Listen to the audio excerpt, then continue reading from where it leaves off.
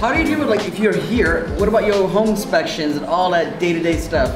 How are you handling it? I have this crazy thing called a phone. And people call me on this when something's wrong, and I answer it, and I say, yeah, this is what we need to do. That's it. I'll do a deal for free right now. Okay. You know why? Because every relationship is worth 10 to 20 deals to me over the life of my career. Okay, now, I gotta go. So I want everybody to get on this wall, because I want to take a big picture. 1, 2. This is what I believe. I'm sharing that with you for nothing. Just get out there and succeed. I get up at 4:30, I answer DMs for an hour, and then I go to the gym. Then I come home, eat breakfast, take a shower, get to the office by 8. I study my business for 15 minutes. I have a little meeting with my assistant, and then I just crush whatever was on that list for the day. 3 o'clock comes around, I have another little meeting with myself to make sure there's not like a couple of things that have to get done today things. That way, if I do that second meeting at 3, and I can leave at 5 feeling good that I didn't leave anything on the table, and I can shut my mind off from worrying about did I forget something today. Now you're having marital problems. It all comes from you not having that 3 o'clock meeting with yourself to make sure that there's not 2 or 3 phone calls or emails or something that you have to get done before the end of the day. That way you can go, you're never gonna get your whole list done, ever. But there's a lot of that can wait till tomorrow, and there's a few things that can't. So you wanna knock out the things that can't wait, and then we can go home and actually have a life. And then come back the next day recharged to do it all over again. Gotta get a amen. Gotta get a hallelujah. Speak up. You invest in real estate, right? Yeah. What asset class do you typically invest in? What do you use? Multifamily, single family? What are you buying right now? I've got long-term single family. I've got duplexes. I've got fourplexes. I've got condos on the beach.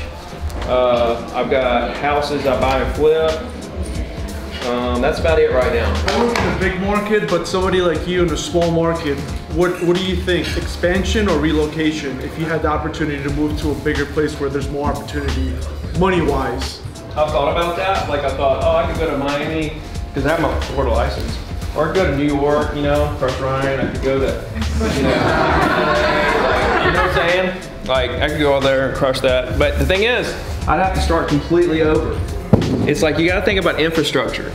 I have such infrastructure in place with my database, my clients, my team. I'm a single agent, but my team consists of a title company that I've used for 10 years, a mortgage guy I've used for 10 years. You know what I mean? Like I have a professional photographer. I have a handyman that knocks out all the inspection items and stuff. Like everything is just like, boom. It's just so easy. You know what I mean? And I think that, you know, that's a tough question when you're starting out and you don't have the infrastructure in place. That could be an interesting debate. But as far as me, because I'm seeing it now, I'm in real estate in New York City. I see a lot of wealthy people. They're moving from New York to Florida because of taxes. So these are high net worth people that started their business in New York and are doing it. The thing is, when they did that tax for people that own property $5 million and higher, the thing is, that's an opportunity. Network with agents in Florida, make it happen. Start sending referrals and people that want, start cold calling people and say, hey, did you hear about the tax? Start cold calling people that have properties over $5 million and say, hey, you want to move to Florida? I got an agent for you down there, see what I'm saying? Yeah. Just dabble in stuff, look for opportunities and try stuff. Something, especially being a new agent, at all the coaches, all the programs, they're like, we're gonna sell you this, you're gonna be successful. Because I genuinely want you to succeed. That's why.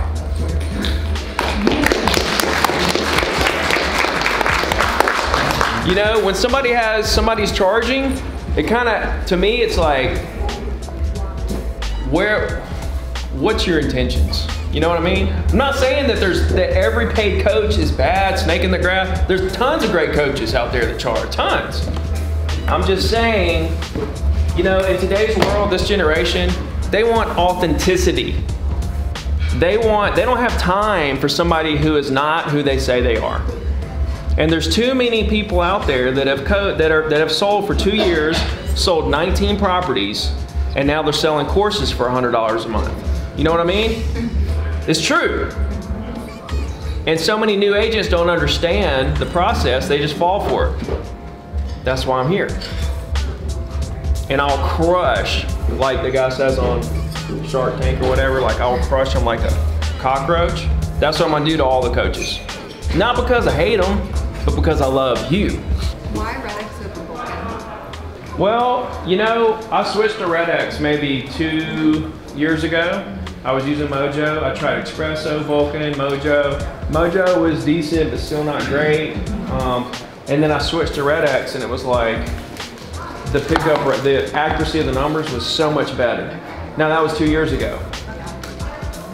There's a couple things. Number one, that was 2 years ago. So, did Mojo upgrade their data? Probably. Did Vulcan or Vortex, or whoever you're talking about, upgrade their data? Probably. Also, there's different areas. You know, like Red X doesn't work as great in this area, works really good in this area. Where this area that doesn't work really good in, you know, Vulcan works really good in. So, you gotta kind of, to me, I think you gotta kind of try them all out and see which one works the best for you. The deeper problem is they're all going to have a lot of bad numbers because it's just bulk numbers that you're buying. And so people say, oh, they're all wrong numbers. I'm like, well, how many calls did you make? 40. How many people did you talk to? 7. I'm like, holy smokes, that's good. You know what I mean? Yeah. And they're like complaining, and then they cancel, and then they go try to do Facebook ads. It's nuts. Do you, like with the do not call list, do you, like, that comes up a lot on Red X? What's that? The do not call list I love numbers? calling them, yeah. You do call them? Oh, I'm scared of that fine.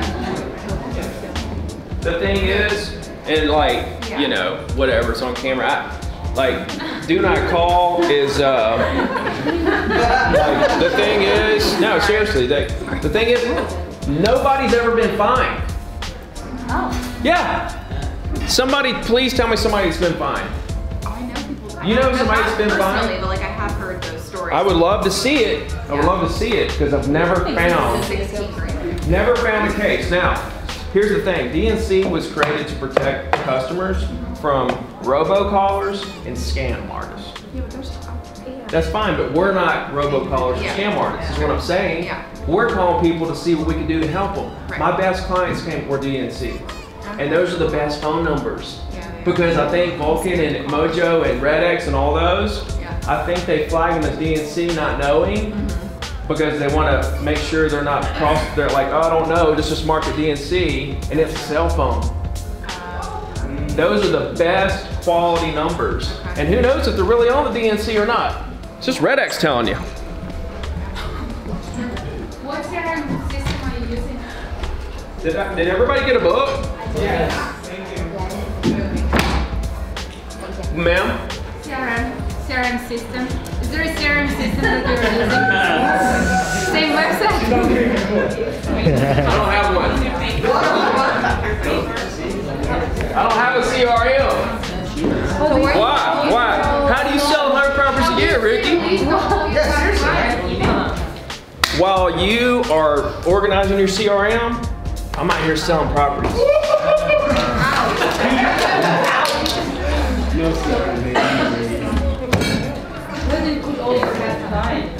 So you can. They get a weekly email every single Wednesday. Yeah. Oh, it's constant contacts is where I put them. I don't know who they are. There's no names or anything. It's just emails. Wow. Listen.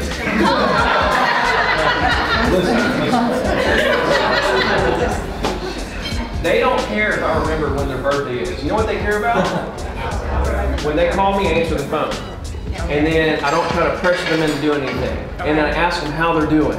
And then if they need something, I do it right then. And I do everything I say, tell them I'm going to do when I said I was going to do it. That's what they care about. They don't care if I know when their birthday is. They don't.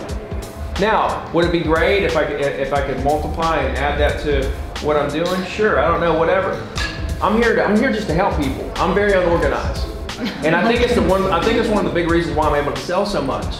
Because people that are organizing spend so much time organizing that I spend trying to help people. See what I'm saying? I'm in conversations. I'm wasting time on people. I'm trying to figure out what I can do to help people. you know, and then that weekly email is a safety net on the back of my business that captures all the crumbs that fall through that I somehow accidentally don't follow up with for whatever reason. Well, they got that email and they call me in 3 weeks or 3 months or 2 years, ready to do something. And they saw through the email the original content that I create every week. It's not a drip campaign telling you how to cook shrimp etouffee. Yeah, like you don't care. Do you care how to cook shrimp etouffee? What is Do you care? Neither do any of your prospects with these drip campaigns that tell you what color to paint your walls in the fall and you know, like the best time of year to you know, get ready for things. Like, nobody cares about that. They want to know original content from you. What do you think about the market? What are the pending deals right now? What's the new listings for the last couple of weeks? They want to know what you think.